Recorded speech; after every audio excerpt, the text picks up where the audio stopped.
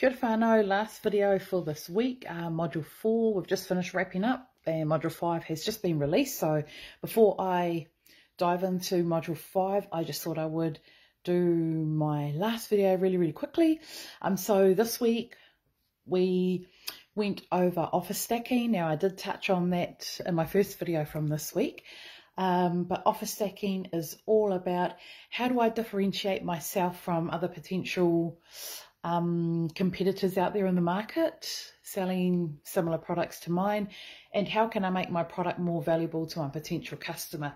Now if you remember my drink bottle scenario and offering you like a checklist of things you could do with that drink bottle to make it more valuable, yeah, so that's what we've been going through this week, something like that. Now these two aspects that are pretty crucial to pinpoint, especially as the internet now opens up an instant abundance of information, and it's easy to see who I'm going to come up against selling similar products.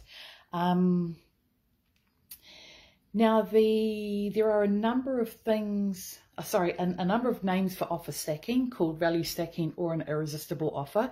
Now one irresistible offer that you may remember from back when you were a kid, and there was this ad on TV where Suzanne Paul used to sell natural glow, you know, buy one pot of natural glow and you'll get another one absolutely free. But wait, there's more.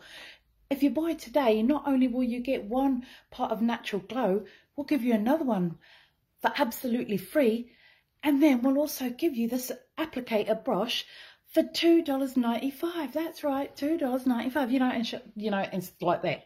You get more and more for your money. So that Suzanne Paul's and her natural glow is a really good example of an offer stack. Now, I've been tweaking a couple of offer stacks lately to add value to my product. And although I reckon my product itself is pretty cool and should be able to sell itself, as Travis O'Keefe has said himself, people buy offers. So I'm looking forward to launching in the next few weeks, and I hope that you all want to take advantage of my offer stack for Christmas, guys. So yeah, that's me. Hope you guys have enjoyed your week and have had a good, safe weekend. And I wish you all well going into this new week that we're heading into. Cool. I'll check back in with you guys after my Zoom hui tonight, where we have our inspirational speaker coming along. Cool bananas. Mauri ora.